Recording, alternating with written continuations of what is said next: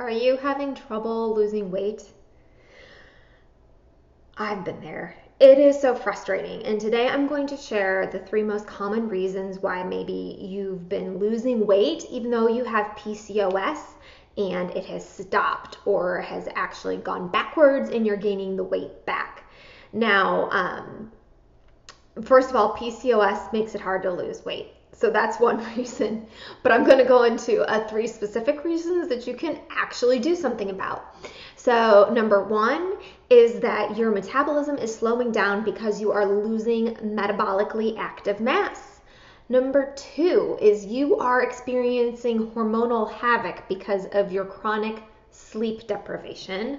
And number 3 is you have a problem with weekend or nighttime overeating.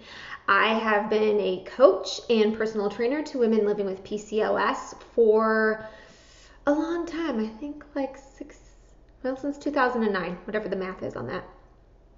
And I can tell you with relative certainty that it's highly likely that one of these things is impacting, if not all of them, your weight loss plateau. Okay, so let's get into it. Number 1 was you're losing metabolically active mass and it's slowing down your metabolism. Okay, so I'm going to read you an Instagram quote from one of my favorite exercise physiologists because I think it perfectly sums up a problem that we face as women with PCOS. Now, he wrote this about the general population, but it still holds true. In many diet strategies, 25% or more of weight loss comes from lean mass. So that means you're losing about 25% of your pounds are coming off of your muscle tissue. Not only is this detrimental to both physical function and appearance, but it actually has negative effects on fat accumulation over the long term. Here's the issue. Lean mass is essential to survival. When you lose lean mass, the body thus perceives it as a threat to its survival and overcompensates by increasing hunger and reducing your metabolic rate in an attempt to restore your lean mass. Ultimately, these alterations in these factors persist so that additional fat mass is gained over and above what you lost before dieting. Okay. So that was a quote from Schoenfeld PhD's Instagram. And so now I'm going to explain that to you in some simpler terms. So basically, as you diet down, if you're not lifting weights or strength training adequately, you're going to continue to lose muscle mass. And that means that your metabolism, the amount of calories you need every day to sustain yourself, is going to continually get lower. So you're going to have to continually make a bigger and bigger caloric deficit in order to continue losing weight. So that's the first thing, is you're backing yourself up into a corner. And so you're having to work out more and eat less and work out more and eat less just to continue to lose fat. Now let's add this piece he talks about, which is basically your survival mechanisms in your body kicking in. And this is a complex cascade of hormonal things that happen. But here's what you need to know. PCOS is largely considered by geneticists, epigenetic people, to be like a survivor gene. So that we actually, the reason why this is such a common condition, one theory is because it was actually really helpful a long time ago in times of famine to help women survive. That's really cool. That's really interesting, but it kind of sucks for you right now, right? Because you're trying to lose weight. So basically, if you are dieting down and you are not restoring your lean tissue and preserving it through strength training, your super powerful genetically programmed survival mechanism is going, oh my gosh, something is really wrong. We've got to do everything we can in our body to slow down weight loss because we're losing muscle tissue. And the body doesn't want to lose that because it's a threat to your survival under normal circumstances. I mean, the modern world hasn't been around that long. So your body starts to change the way it responds to the same things you were doing before to lose weight. And my theory is because you have PCOS and you have a superwoman gene, kind of works against you.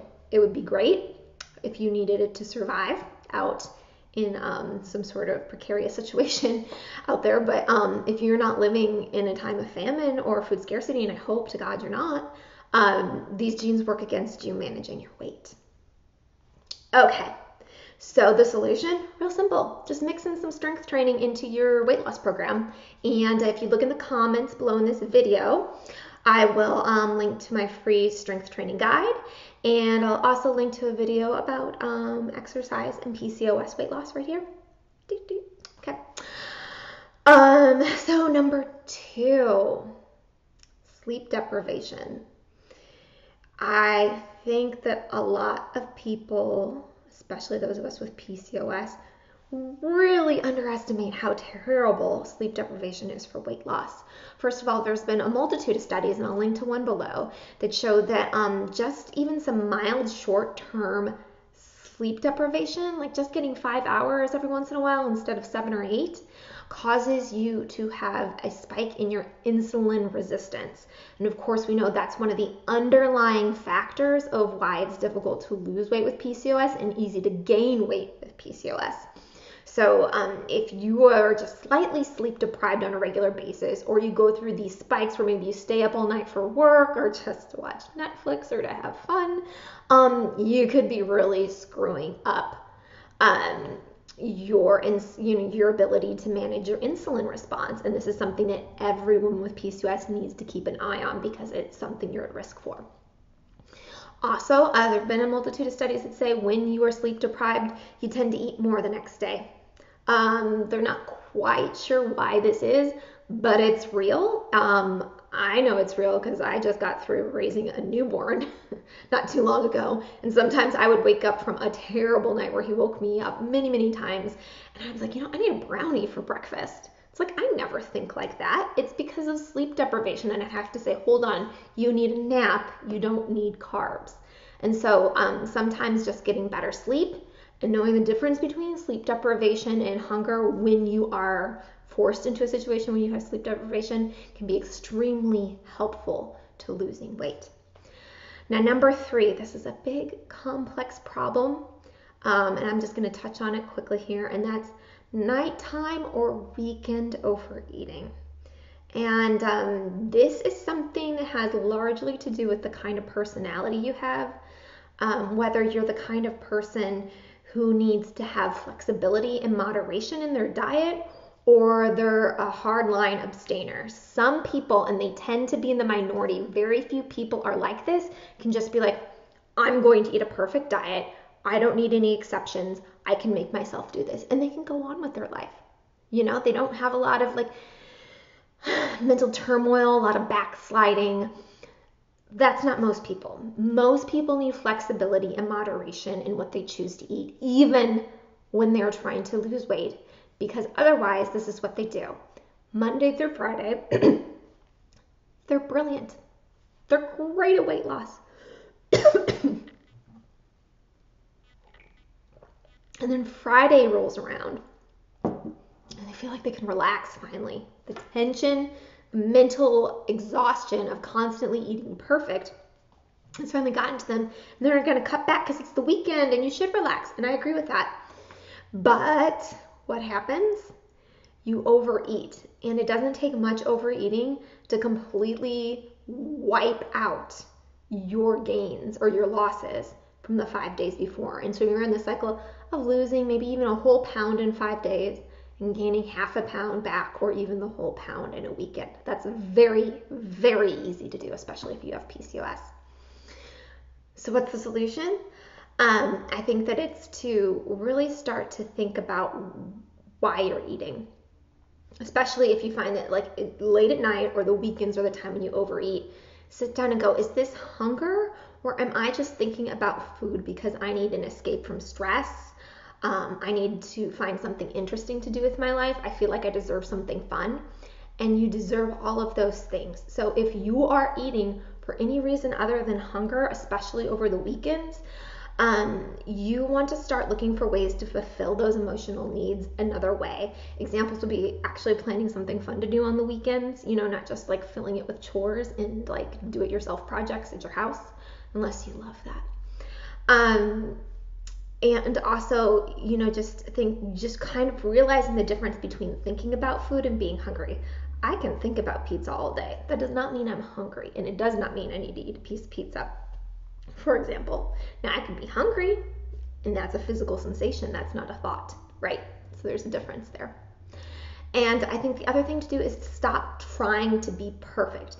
Give yourself permission to just be good enough.